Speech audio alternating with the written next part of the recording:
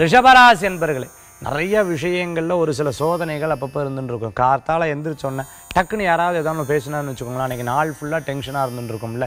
இன்றைக்கி 8லேருந்து 10க்குள்ளே அந்த மாதிரி இருந்துருக்கும். அதுக்கப்புறம் பார்த்துட்டோம்னா நாள் வந்து நார்மலாக போகக்கூடியதாக இருக்கும். அதாவது ஒரு ஃபஸ்ட் இம்ப்ரெஷன் தான் பெஸ்ட் இம்ப்ரெஷன் சொல்லுவாள். ஃபஸ்ட்டு ஒரு டென்ஷன் ஆகிடுத்தோம்னா நாள் ஃபுல்லாக டென்ஷன் ஆகக்கூடிய வாய்ப்புகள் நிறையா இருந்துருக்கும். இன்றைக்கி இந்த நேரத்தில் பிரயாணம் பண்ணுறதை அறவே தவிர்த்துக்கிறது ரொம்ப நல்லது கூட. மேலும் ரிஷபராசி என்பர்கள் எதையுமே ரொம்ப ஈஸியாக எடுத்துக்கக்கூடிய நீங்கள் இப்போ அப்படி இல்லை, ரொம்ப சென்சிட்டிவாக யோசிக்கக்கூடிய வாய்ப்புகள் நிறையா இருந்துருக்கு. இருப்பினும் இறைவனுடைய அனுகிரகத்தில் எப்பேற்பட்ட துக்கமாக இருந்தாலும் தாண்டி வந்துட்டு அதெல்லாம் பெரிய விஷயமா நிச்சயம் தாண்டி வருவோம், ஜெயிப்போம் அப்படிங்கிற ஒரு எண்ணங்கள் உங்கள் ஆள் மனசில் தோணும். அது பழிக்கக்கூடிய வாய்ப்புகள் ஏற்படுத்தி கொடுக்கும். சகோதர சகோதரிக்கு உங்களால் முடிஞ்ச ஹெல்ப் பண்ணுவேன்.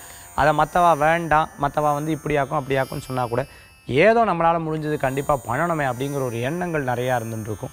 அதாவது பிரயாணம் பண்ணக்கூடிய விஷயங்கள்லாம் இன்றைக்கி நிறையா வரும். இருந்தாலும் கட்டுப்படுத்தி நம்மளுடைய ஒர்க் பார்க்கணும் அப்படின்னு சொல்லிட்டு உட்காந்துட்டு இந்த தினத்துக்குண்டான அதிர்ஷ்டமான எண் 9, நிறம் ராமர் பச்சை. வழிபாட்டுக்குண்டான தெய்வம் மீனாட்சி அம்பாள் வழிபாடு. ரிஷபராசி என்பவர்களுக்குண்டான இன்றைய தின வழிபாடு.